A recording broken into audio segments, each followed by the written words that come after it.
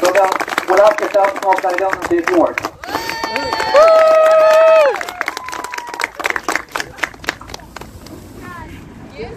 I wrote some stuff down this evening because I don't want to leave anyone out. So thank you all very much indeed, and good evening to you. I'd like to begin by welcoming each and every one of you here this evening, and thank you for coming out to join me in my recent celebrations of my international achievements. 3 weeks ago last night, I set off on a journey across the seas to beautiful Scotland to arrive at a very, very special presentation and moment in my lifetime. I was deeply humbled in accepting the prestigious Merlin Award from the world's largest magic society, the International Magician Society in New York. I want to thank Tony Hassini, which is the CEO chairman of the society, for flying in direct from New York for the presentation. And indeed to all the members of the board of directors for bestowing their confidence strongly and declaring me worthy to receive this accolade. I was very fortunate, as Tony mentioned, to also receive the very first official Doctor of Magic PhD degree in Irish history. And to become only the second Irish person for me is mind-blowing and very humbling. To represent my country on the world stage is an incredible feeling and of course very rewarding. But it doesn't hold a candle nor compare to standing amongst every one of you tonight here in my hometown. Memories are made of them. And as most of my uncles have stated, that is something I had to clear up tonight. I've been very fortunate to have many newspapers cover my story, to have many radio stations, but there's always one mistake. They'll always introduce a popular Dunlow man or a popular Burton Port man. Well, tonight I stand here to clarify I'm a very proud Cajun man. And that is why you are here. Look, I was told from a very early age that if the road to success was too easy, it wouldn't be worth walking. For many would travel it, but very few would get to understand the true purpose and the pure goal of its journey. It takes hours of practice, perseverance, and most of all, dedication. Well, I was willing to do that work, well, most of the time anyway. But that indeed has made all the difference.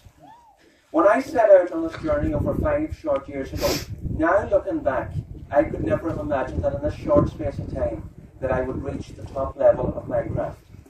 To perform alongside Dynamo, notables as in Ronnie O'Sullivan, as Tony mentioned, and God rest a very special person we lost today, John Chalice, is mind-blowing. To have and to be able to call these people friends is on a completely different level. And now it's time for my thank yous. I've got plenty here, so I won't bore you with the full booklet. I want to thank Peter, Taki, and Maliki, and everybody at Maliki who over here this evening for allowing us to be here on the pitch and let us have our celebration here. Also, I would like to thank Pat and to Nori and Malcolm Josie, all the speakers. Give them a round of applause. But most of all, I'd like to say a very special thank you to our compere this evening, the host of the Time Out podcast. Didn't he do well this evening? Tony, again, everybody. Thank you. Tony, you're here. I want to thank all my family that are here. And it's true, they say you're only as good as the people behind you. Well, I can say that I'm very fortunate to have very good people behind me, and friends and family.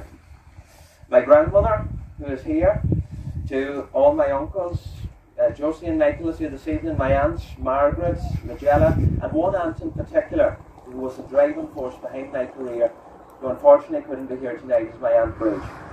She even bought me my first, as he said, Paul Daniels magic set many moons ago. Early beginning. As I finish, I would just like to say a huge thank you to my mother for everything she has done for me, and I don't think I'd be standing here without her. As I always say, she's wonderful, caring, considerate, the whole lot, and I know it to be true because before I came up to speak, she told me it herself.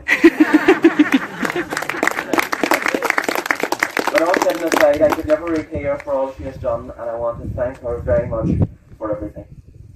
And as I finish, I'd just like to say, most people view these moments and receiving these accolades as reaching the complete destination of what they have set out to achieve in their careers.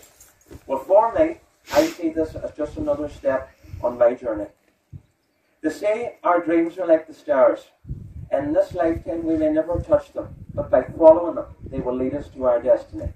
And I feel that that is what has led us to this very moment tonight. I believe that this moment is just the beginning, and I can assure you that the best is yet to come. Thank you, each and every one of you, for coming out. Thank you for